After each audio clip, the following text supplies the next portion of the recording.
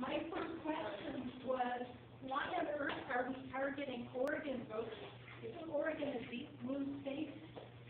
And I was told, no, it is not in fact a deep blue state. It is a pale blue state, or my own thinking is maybe it's blue dots on a red background, but it's certainly not a state where we can just take it for granted that Democrats will win, because the issue is voter turnout.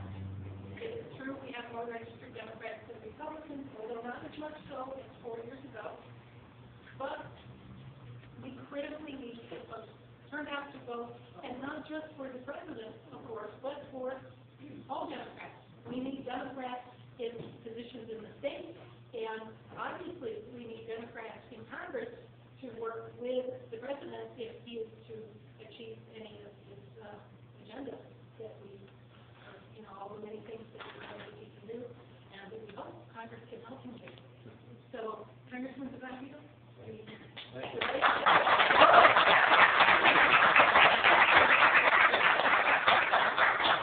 Well, thank you all for being here on a beautiful summer day and giving up that beautiful summer day for the future of our country.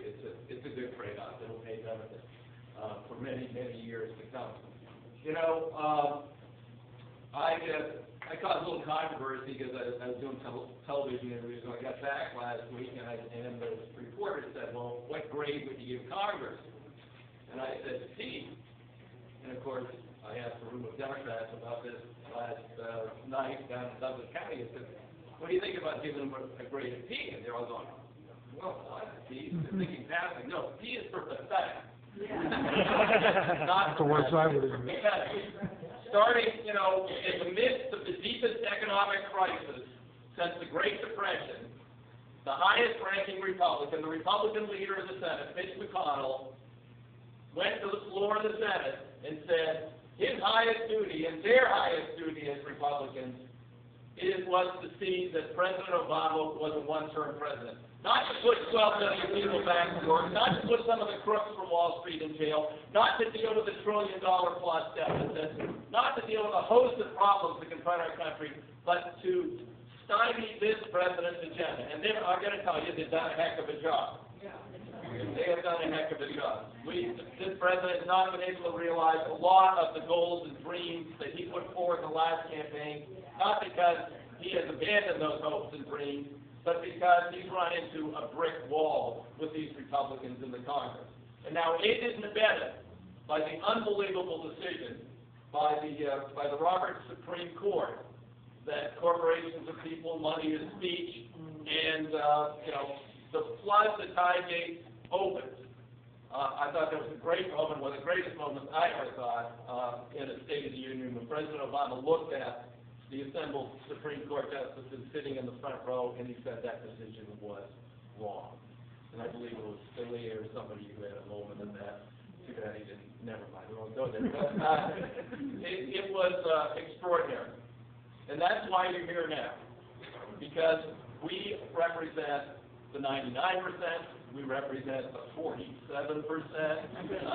we represent everybody except for that selfish group that would, really turn this into a plutocracy or a kleptocracy. We've seen the vision. Paul Ryan gave us a roadmap in the House. I'm going to tell you, the last 2 years in the House have been absolutely miserable, the least productive 2 years of my life. And, Paul Ryan, but his budget, if you look at his budget, you see what their vision is for the future of America. Devastating cuts to domestic programs across the board.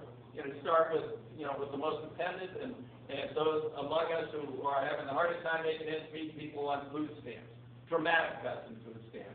Not so much over here in paying people not to grow things, agribusiness. In fact, none at all in Ryan's budget. Interesting contrast. And then you go from that, you look at, okay, how about the next generation, the younger people here, the next generation of leaders, the next generation of business people for this country, so this country can be competitive.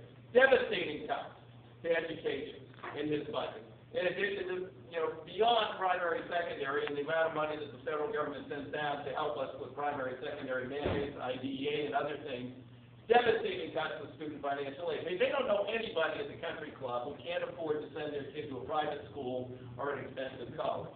why should you have these, these expensive federal programs? Actually, since the Democrats reformed the student financial aid program and stopped subsidizing banks and were making direct loans, taxpayers are making money by giving low interest rates to young people to get a better education. The Republicans want to undo that. Ryan's budget would do that. But huge increases in the military budget that Ryan has. I offered last year an amendment on the floor of the House that passed. We kind of stuck up on him. I did do it with a conservative Republican from New Jersey to require the first ever audit of the Pentagon. Every year, every agency of government has to be audited, and the total general fund government adds up to about $600 billion. All those many, dozens and dozens of agencies and hundreds of programs. And the Pentagon is a little more than $600 billion. All these programs have to be audited. The Pentagon is unauditable and has never been audited and has been exempted by law since 1993 from being audited. And yet Paul Ryan says they need more money. So it will devastate the domestic programs, will increase the military. We don't even know where the money is going today. And and then we'll cut taxes for rich people, and then we will probably have to increase taxes on the middle class in order to realize his vision, which is balancing the budget in 30 years. Now, I can do better than that, I'll tell you, And Democrats propose a budget that is a hell of a lot better than that, better for people, and moving us toward fiscal responsibility. And then just one other thing I'll leave you with, and those two other things. One is in making calls. This is not, if you live in Eugene or South Eugene, it seems like a very, very blue state. If you live in Portland, it seems like a huge blue state because it's a bigger area.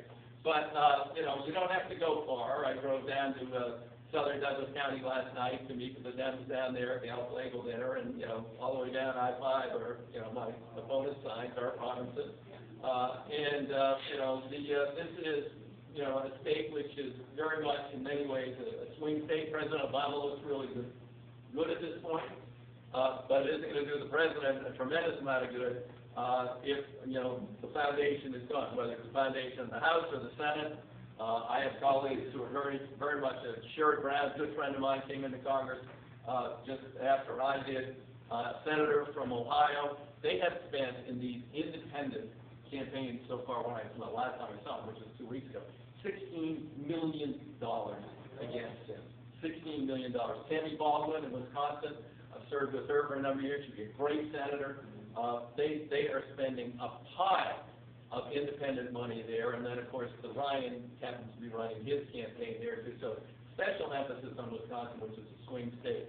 So calls are being made into those swing states are not only going to help the president, they're going to help us keep the Senate and help us win some very competitive House races around the country.